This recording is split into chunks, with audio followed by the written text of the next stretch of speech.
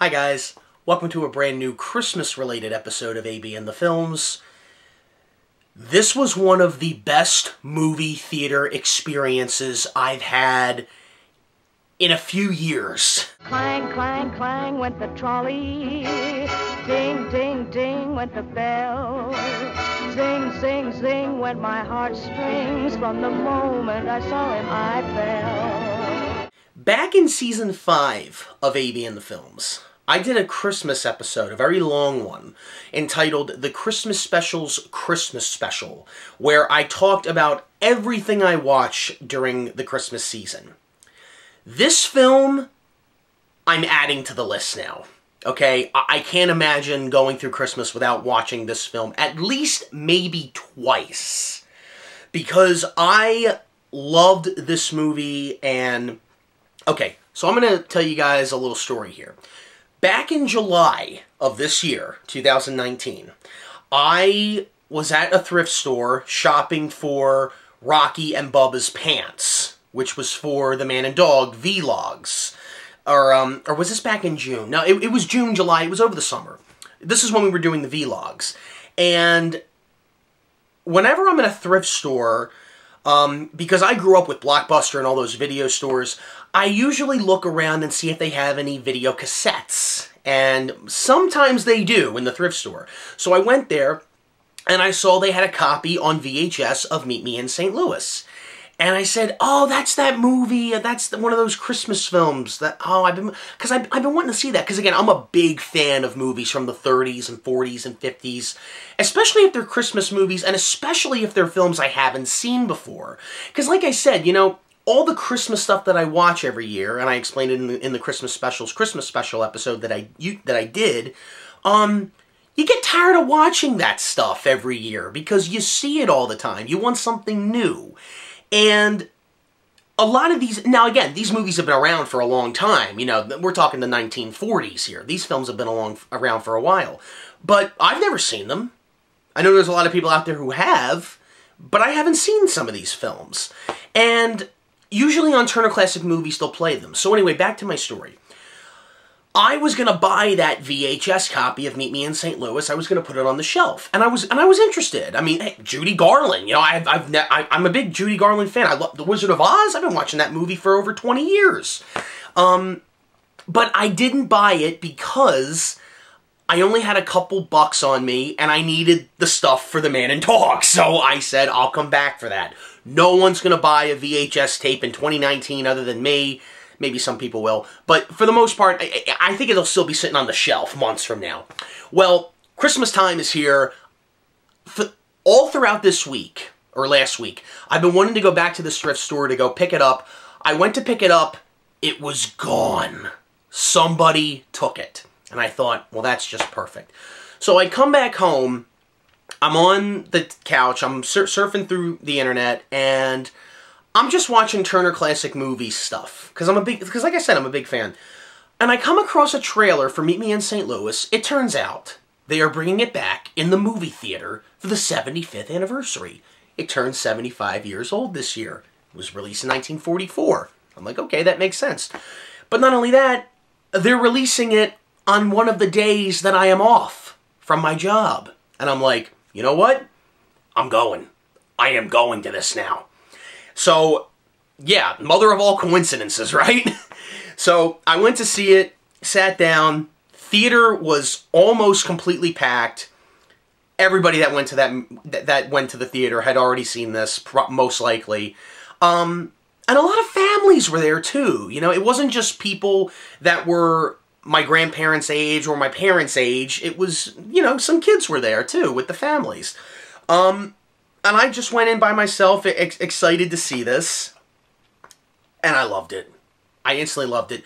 Here's one of the reasons why I was so interested in seeing this. Number one, what got me excited to see this movie on the big screen for the first time is that, first of all, this is a film that's been around for a long, long time, and it was new to me. So this felt like I was seeing a new release. And also, this is the first time I have seen Judy Garland in a movie that's not The Wizard of Oz. I've never seen another Judy Garland movie other than The Wizard of Oz. And I've been seeing The Wizard of Oz for the last 20 years. I mean, I have it right here, guys. I've been watching the... Ooh, that's a mistake. I've been watching this for over 20 years, you guys. So, I've never seen another Judy Garland movie. I know she did a lot of other big Hollywood films, especially for MGM. This is one of them. But I never got around to seeing them. So this film I finally saw, and... love the songs, love this family, love these characters. You know, watching this movie, I got it. I completely understand why, what this is.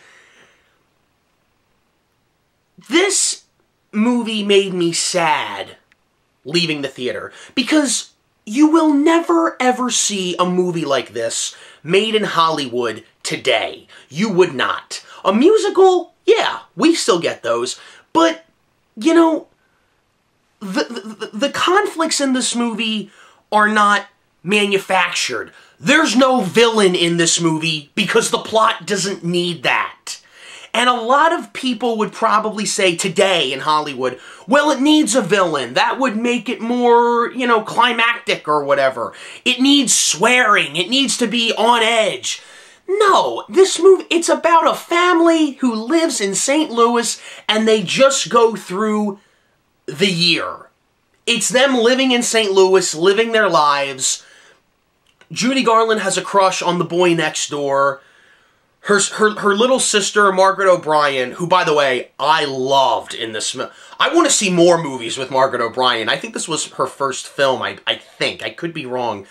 I think she's like 7 years old. And by the way, I never felt like she was playing a character in this. Because sometimes when I see child actors, I usually, like, they either go way over the top, like, okay, I can never see a child acting this way in real life, or they can't act at all, or somebody did somebody a favor to get their kid in the movie. No. Every time Margaret O'Brien is on the screen, I feel like she's not playing a character. She just looks like she's having the time of her life, and a camera was rolling in the background capturing it. That's what it feels like, because she is having so much fun whenever she's on the screen.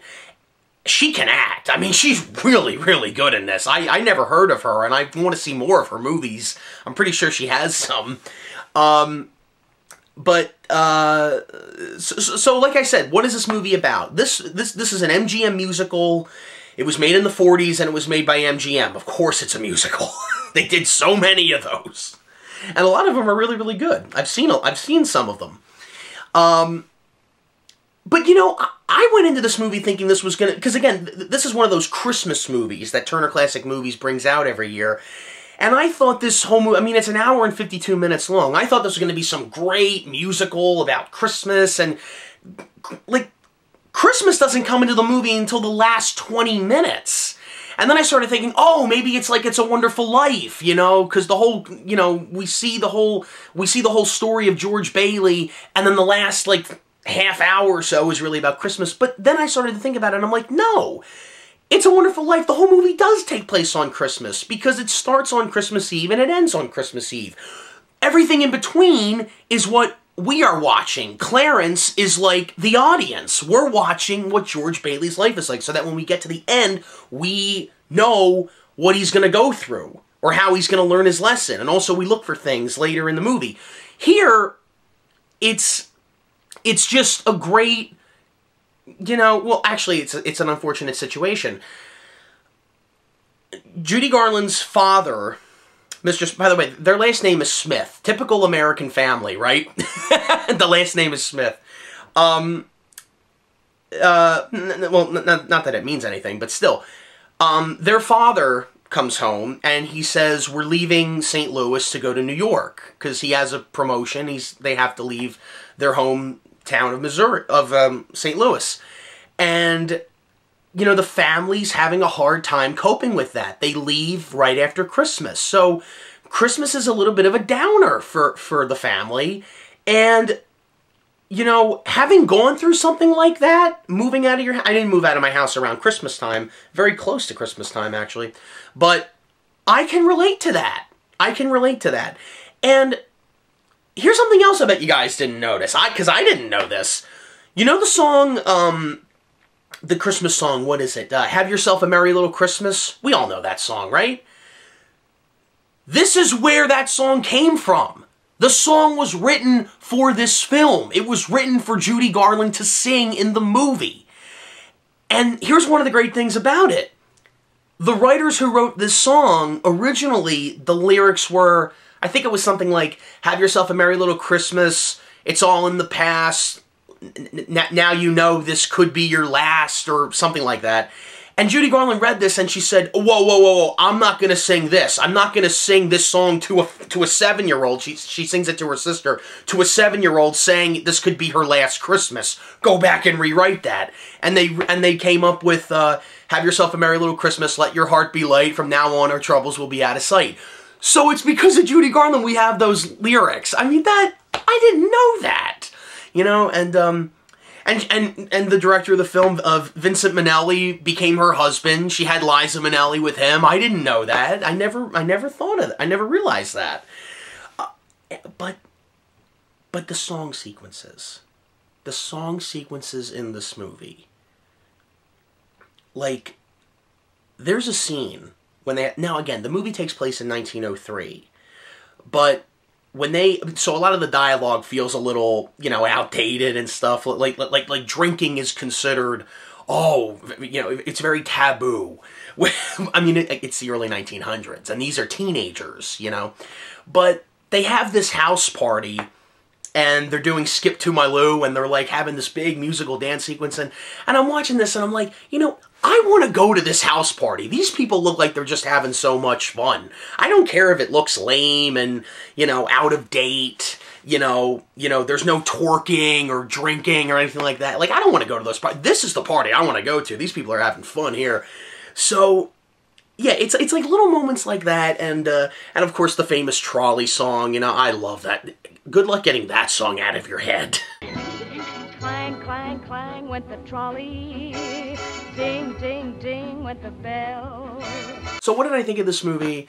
I loved it. I just ordered it on DVD. It's a shame I couldn't get that VHS copy, but whatever. I love this movie. I'm adding this to the Christmas special. You know, the other list of films and television that I watch every Christmas. I'm adding this to the list now. And if you guys haven't seen this movie, I highly recommend you check it out. I had a great time watching it. Another one of the things I enjoyed about this movie, I really liked the whole crush aspect that Esther, Judy Garland's character, has with the boy next door, played by Tom Drake. Again, he's kind of a bland character in my opinion. You know, there's not much character to him, but it is an interesting situation because, again, I always love those love stories from the 30s and 40s and 50s, you know. So yeah, if you haven't checked this movie out, highly recommend you do. I loved it. First time I ever saw it. I actually want to see more of Judy Garland's work. So, those are my thoughts on Meet Me in St. Louis, and I will see you guys in the next review. Later.